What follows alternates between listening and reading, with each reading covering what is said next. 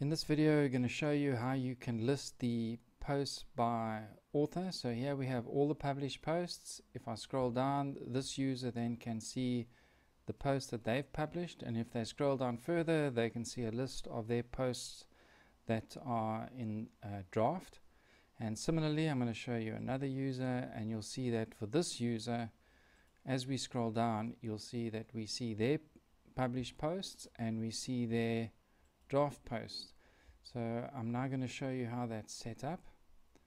So we head over to the back end and we're here on that post, and we're in the archive page for this particular custom post type called product tests. And I'm going to show you the query that we've used. So here where we have the users published posts, I'm going to head over to the query, head over to the advanced setting, edit query, and you'll see here that we've selected the post type. And because we're in the archive page, to select the post type, I can simply head over here under advanced and select post type, and that will default to the post type that we're in.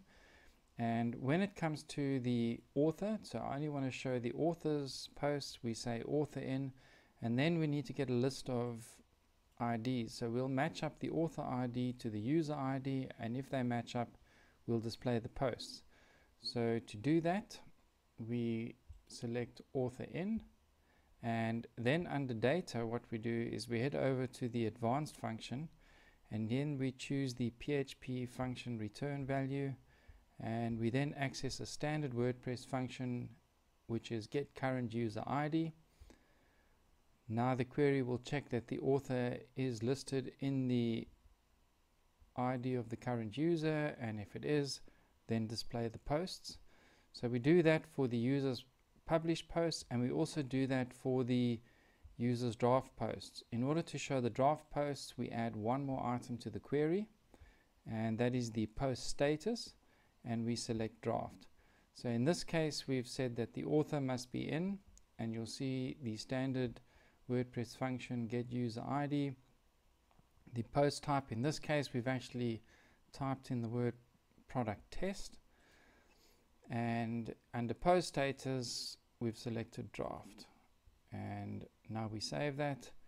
And so now when you have a look on the front end, you'll see that the posts are displayed with all published posts at the top from both users, then the users published posts, and then the users draft posts.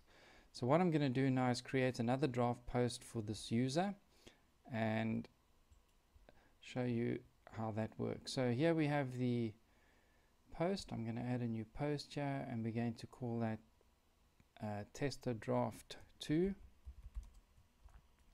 So we'll create the draft post first, and then I'm just going to save that draft.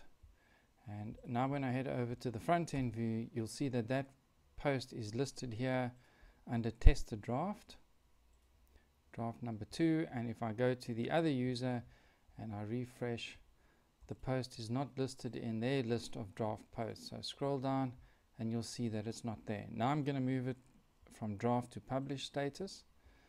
So head back to my post. I'm now going to publish. So the post published.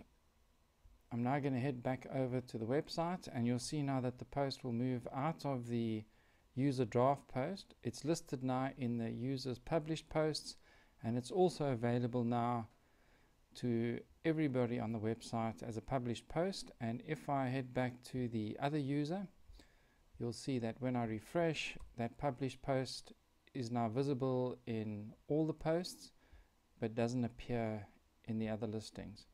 So that's how easy it is to set up and display only the posts that the user has published or that are in draft to the user that's logged in. So thank you for watching,